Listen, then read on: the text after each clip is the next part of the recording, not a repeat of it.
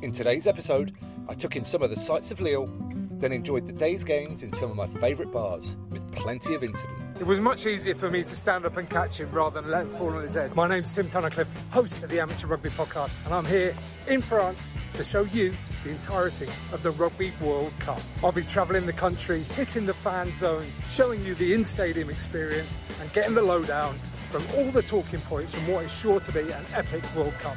Yesterday, I joined the Scots in Lille, watched Fiji versus Georgia in the Australian bar, wandered at enormous queues outside the stadium, watched Scotland run riot versus Romania, and became the victim of some heavy-handed security.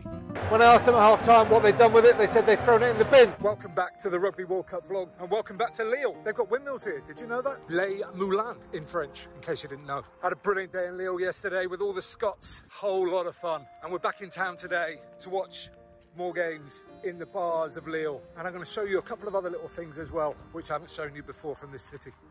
Let's go. It's got some beautiful architecture. There's a river. Some beautiful churches. And a brutal looking cathedral. But that's enough of that. Let's go watch some ruggers.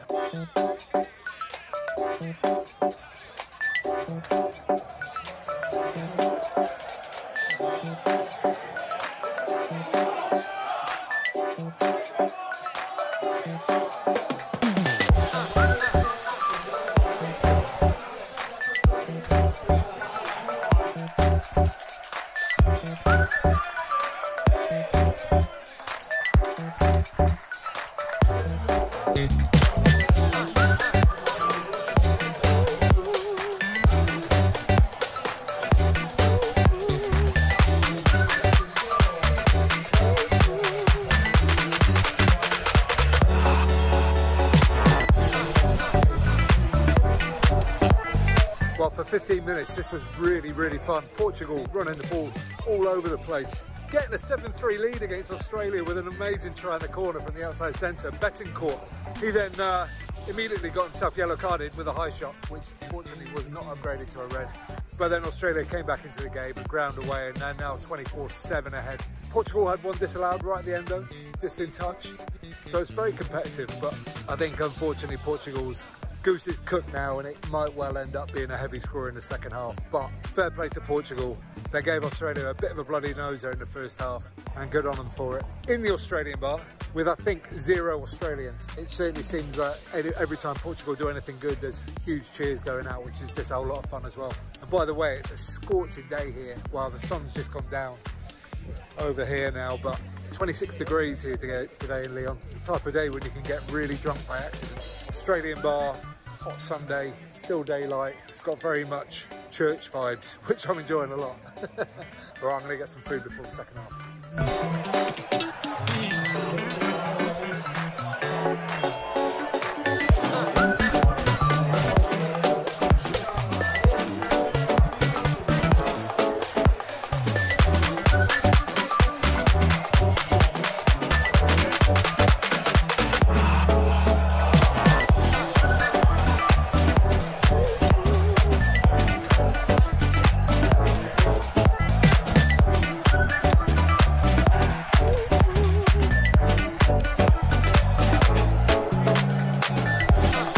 Well, it finished up at 34-14.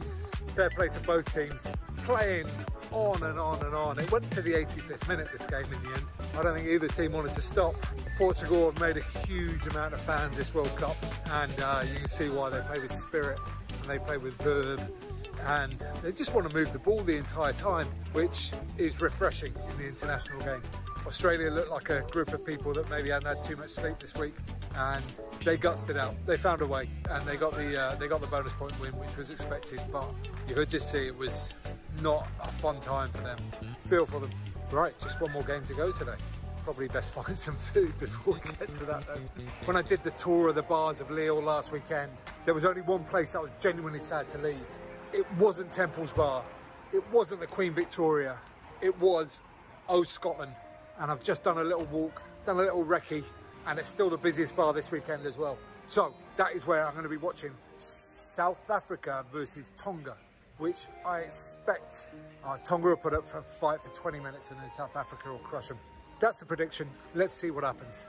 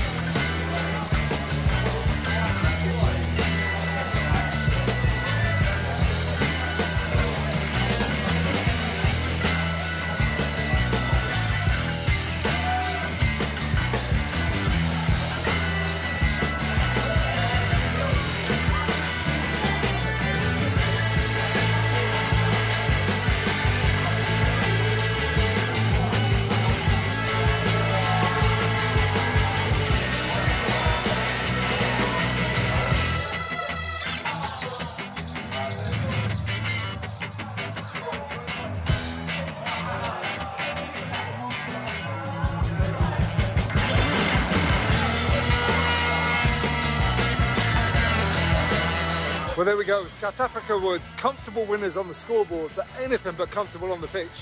It was not the crushing I predicted. I think it was like 49-18, something like that, but Tonga fought for every inch of every battle. They were superb. A real credit to the country, the players, everything. In other news, I just caught somebody who was about to fall off his stool and basically break his head on the floor. He had about 6 friends around him. They seemed to think it was funny that he might fall over, and to be honest, I would have found it funny too, but he was on a high stool and it was just like, it was much easier for me to stand up and catch him rather than let him fall on his head, so that's what I did. Look at that place. Sunday night in Lille, Le Solferino. That's the place to be by all accounts. Right, I've had a small burst of energy here, but truth be told, I'm absolutely exhausted. Stick with me.